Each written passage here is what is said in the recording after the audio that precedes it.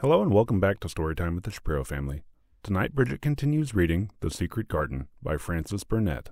We hope you enjoy this. Chapter 26. Its Mother. Their belief in the magic was an abiding thing. After the morning's incantations, Colin sometimes gave them magic lectures. "I like to do it," he explained, "because when I grow up and make great scientific discoveries, I shall be obliged to lecture about them, and so this is practice. I can only give short lectures now because I am very young, and besides, Ben Weatherstaff would feel as if he were in church and he would go to sleep." "The best thing about lecturin'," said Ben, "is that a chap can get up and say aught he pleases and no other chap can answer him back. I wouldn't be again lecturin' a bit mysel' sometimes." But when Colin held forth under his tree, old Ben fixed devouring eyes on him and kept them there. He looked him over with critical affection. It was not so much the lecture which interested him as the legs which looked straighter and stronger each day, the boyish head which held itself up so well, the once sharp chin and hollow cheeks which had filled and rounded out, and the eyes which had begun to hold the light he remembered in another pair. Sometimes when Colin felt Ben's earnest gaze meant that he was much impressed, he wondered which he was reflecting on, and once he had seemed quite entranced, he questioned him. "What are you thinking about, Ben Weatherstaff?" he asked. "I was thinkin'," answered Ben, "as I'd warrant thou's gone up 3 or 4 pound this week. I was looking at the calves and the shoulders. I'd like to get thee on a pair o' scales." "It's the magic and Mrs. Sowerby's buns and milk and things," said Colin. "You see the scientific experiment has succeeded." That morning, Dickon was too late to hear the lecture. When he came, he was ruddy with running, and his funny face looked more twinkling than usual. As they had a good deal of weeding to do after the rains, they fell to work. They always had plenty to do after a warm, deep sinking rain. The moisture which was good for the flowers was also good for the weeds, which thrust up tiny blades of grass and points of leaves which must be pulled up before their roots took too firm hold. Colin was as good at weeding as anyone in these days, and he could lecture while he was doing it. "The magic works best when you work yourself," he said this morning. "You can feel it in your bones and muscles. I am going to read books about bones and muscles, but I am going to write a book about magic. I am making it up now. I keep finding out things." It was not very long after he had said this that he laid down his trowel and stood up on his feet. He had been silent for several minutes, and they had seen that he was thinking out lectures, as he often did. When he dropped his trowel and stood upright, it seemed to Mary and Dickon as if a sudden, strong thought had made him do it. He stretched himself out to his tallest height and threw out his arms exultantly. Color glowed in his face, and his strange eyes widened with joyfulness. All at once he had realized something to the full. "Mary! Dickon!" he cried. "Just look at me!" They stopped their weeding and looked at him. "Do you remember the first morning you brought me in here?" he demanded. Dickon was looking at him very hard. Being an animal charmer, he could see more things than most people could, and many of them were things he never talked about. He saw some of them now in this boy. "Aye, that we do," he answered. Mary looked hard too, but she said nothing. "Just this minute," said Colin. "All at once I remembered it myself, when I looked at my hand digging with the trowel, and I had to stand on my own feet to see if it was real, and it is real. I'm well. "Aye, that the art," said Dickon. I'm well, said Colin again, and his face went quite red all over. He had known it before in a way. He had hoped it and felt it and thought about it, but just at that minute something had rushed all through him, a sort of rapturous belief and realization, and it had been so strong that he could not help calling out. "I shall live forever and ever," he cried grandly. "I shall find out thousands and thousands of things. I shall find out about people and creatures and everything that grows, like Dickon, and I shall never stop making magic. I'm well. I feel as if I want to shout out something thankful, joyful." Ben Weatherstaff, who had been working near a rosebush, glanced round at him. "Thou might sing the doxology," he suggested in his driest grunt. He had no opinion of the doxology, and he did not make the suggestion with any particular reverence. But Colin was of an exploring mind, and he knew nothing about the doxology. "What is that?" he inquired. "Dickon can sing it for thee, I'll warrant," replied Ben Weatherstaff. Dickon answered with his all-perceiving animal charmer's smile. "They sing it in the church," he said. "Mother says she believes the skylarks sing it when they get up in the mornin'." "If she says that, it must be a nice song," Colin answered. "I've never been in a church myself. I was always too ill. Sing it, Dickon. I want to hear it." Dickon was quite simple and unaffected about it. He understood what Colin felt better than Colin did himself. He understood by a sort of instinct so natural that he did not know it was an understanding. He pulled off his cap and looked round, still smiling. "Thou must take off the cap," he said to Colin, "and so mun thou ben, and thou mun stand up, thou knows." Colin took off his cap, and the sun shone on and warmed his thick hair as he watched Dickon intently. Ben Weatherstaff scrambled up from his knees and bared his head too, with a sort of puzzled, half-resentful look on his old face, as if he didn't know exactly why he was doing this remarkable thing. Dickon stood out among the trees and rose bushes and began to sing in quite a simple, matter-of-fact way, and in a nice, strong boy voice. "Praise God from whom all blessings flow. Praise him all creatures here below. Praise him above ye heavenly host. Praise Father, Son, and Holy Ghost. Amen." When he had finished, Ben Weatherstaff was standing quite still, with his jaw set obstinately, but with a disturbed look in his eyes fixed on Colin. Colin's face was thoughtful and appreciative. "It's a very nice song," he said. "I like it. Perhaps it means just what I mean when I want to shout out that I'm thankful to the magic." He stopped and thought in a puzzled way. "Perhaps they are both the same thing. How can we know the exact names of everything? Sing it again, Dickon. Let us try, Mary. I want to sing it, too. It's my song. How does it begin? Praise God from whom all blessings flow?" And they sang it again, and Mary and Colin lifted their voices as musically as they could, and Dickon swelled quite loud and beautiful. And at the second line, Ben Weatherstaff raspingly cleared his throat, and at the third line he joined in with such vigor that it almost seemed savage, and when the Amen came to an end, Mary observed the very same thing had happened to him, which had happened when he found out that Colin was not a cripple. His chin was twitching, and he was staring and winking, and his leathery old cheeks were wet. "I never seed no sense in the doxology afore," he said hoarsely, "but I may change my mind in time. I should say thou'd gone up £5 this week, Mr. Colin. 5 on 'em."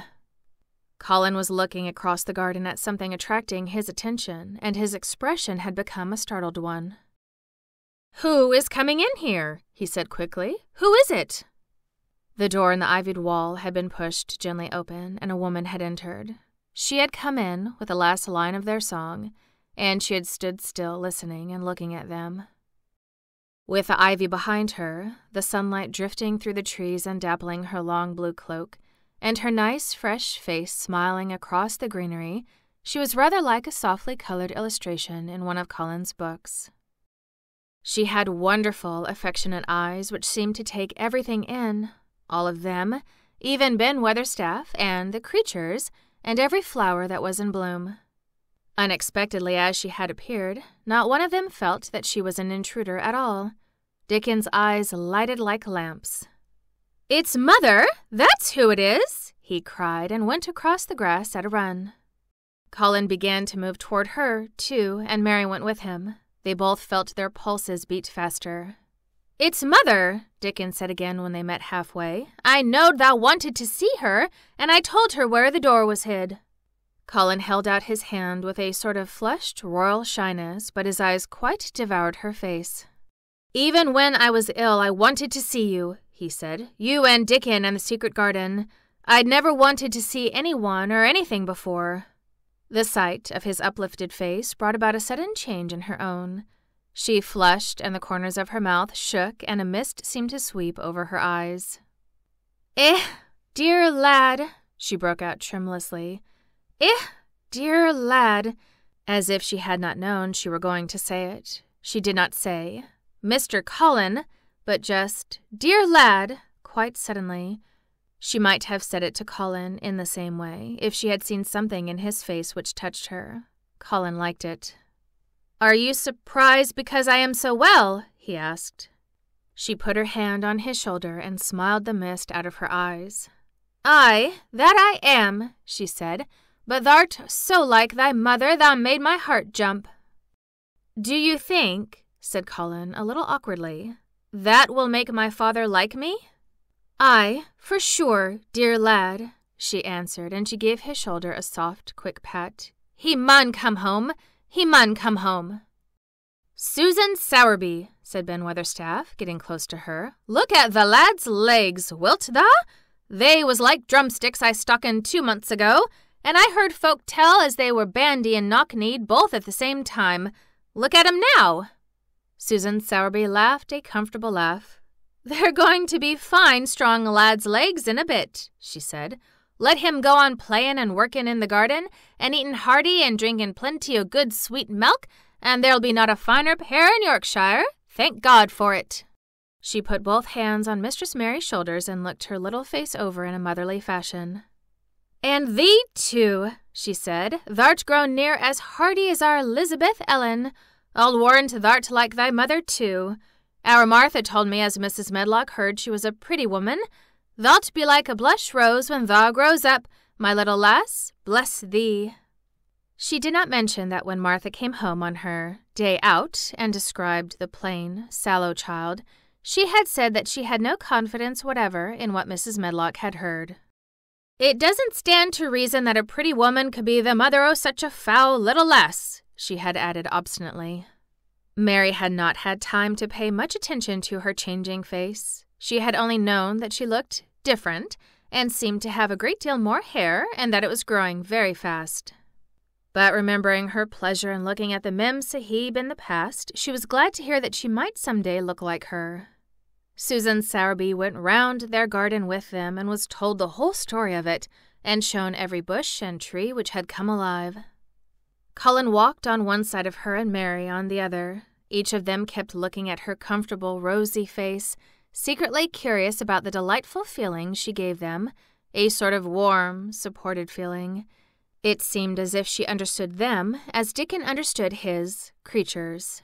She stooped over the flowers and talked about them as if they were children. Soot followed her and once or twice caught at her and flew upon her shoulder as if it were Dickens. When they told her about the robin and the first flight of the young ones, she laughed a motherly, little mellow laugh in her throat. I suppose learnin' 'em to fly is like learnin' children to walk, but I'm feared I should be all in a worrit if mine had wings instead o' legs, she said. It was because she seemed such a wonderful woman in her nice moorland cottage way that at last she was told about the magic. Do you believe in magic? Asked Colin after he had explained about Indian fakirs. I hope you do. That I do, lad, she answered. I never knowed it by that name, but what does the name matter? I warrant they call it a different name in France and a different one in Germany. The same thing as sets the seed swellin' and the sun shinin'. May thee a well, lad, and it's the good thing. It isn't like us poor fools as think it matters if us is called out of our names. The big good thing doesn't stop to worrit, bless thee. It goes on makin' worlds by the million, worlds like us. Never thee stop believin' in the big good thing and knowin' the world's full of it and call it what thou likes. Thou wert singin' to it when I come into the garden. I felt so joyful, said Colin, opening his beautiful strange eyes at her. Suddenly I felt how different I was, how strong my arms and legs were, you know, and how I could dig and stand, and I jumped up and wanted to shout out something to anything that would listen. The magic listened when thou sung the doxology. It would ha' listened to anything thou'd sung. It was the joy that mattered. Lad, what's names to the joy-maker? And she gave his shoulders a quick, soft pat again. She had packed a basket which held a regular feast this morning, and when the hungry hour came and Dickon brought it out from its hiding place, She sat down with them under their tree and watched them devour their food, laughing and quite gloating over their appetites. She was full of fun and made them laugh at all sorts of odd things. She told them stories in broad Yorkshire and taught them new words. She laughed as if she could not help it when they told her of the increasing difficulty there was in pretending that Colin was still a fretful invalid. "You see, we can't help laughing nearly all the time when we are together," explained Colin, "and it doesn't sound ill at all. We try to choke it back, but it will burst out, and that sounds worse than ever." "There's one thing that comes into my mind so often," said Mary, "and I can scarcely ever hold in when I think of it suddenly. I keep thinking, suppose Colin's face should get to look like a full moon. It isn't like one yet, but he gets a tiny bit fatter every day. And suppose some morning it should look like one. What should we do?" "Bless us all, I can see thou has a good bit o' play-actin' to do," said Susan Sowerby. "But thou won't have to keep it up much longer. Mr. Craven will come home." "Do you think he will?" asked Colin. "Why?" Susan Sowerby chuckled softly. "I suppose it 'ud nigh break thy heart if he found out before thou told him in thy own way," she said. "Thou's laid awake nights planning it." "I couldn't bear anyone else to tell him," said Colin. "I think about different ways every day. I think now I just want to run into his room." "That'd be a fine start for him," said Susan Sowerby. "I'd like to see his face, lad. I would that. He mun come back. That he mun." One of the things they talked of was the visit they were to make to her cottage. They planned it all. They were to drive over the moor and lunch out of doors among the heather. They would see all the 12 children in Dickens' garden and would not come back until they were tired. Susan Sowerby got up at last to return to the house and Mrs. Medlock. It was time for Colin to be wheeled back also. But before he got into his chair, he stood quite close to Susan and fixed his eyes on her with a kind of bewildered adoration, and he suddenly caught hold of the fold of her blue cloak and held it fast. "You're just what I wanted," he said. "I wish you were my mother, as well as Dickens." All at once, Susan Sowerby bent down and drew him with her warm arms close against the bosom under the blue cloak, as if he had been Dickens' brother. The quick mist swept over her eyes. Dear lad," she said, "thy own mother's in this 'ere very garden, I do believe. She could nae keep out of it. Thy father mun come back to thee. He mun." Be sure to join us next episode for the final chapter, Chapter 27, In the Garden. Thank you so much for listening, and, as always, good night.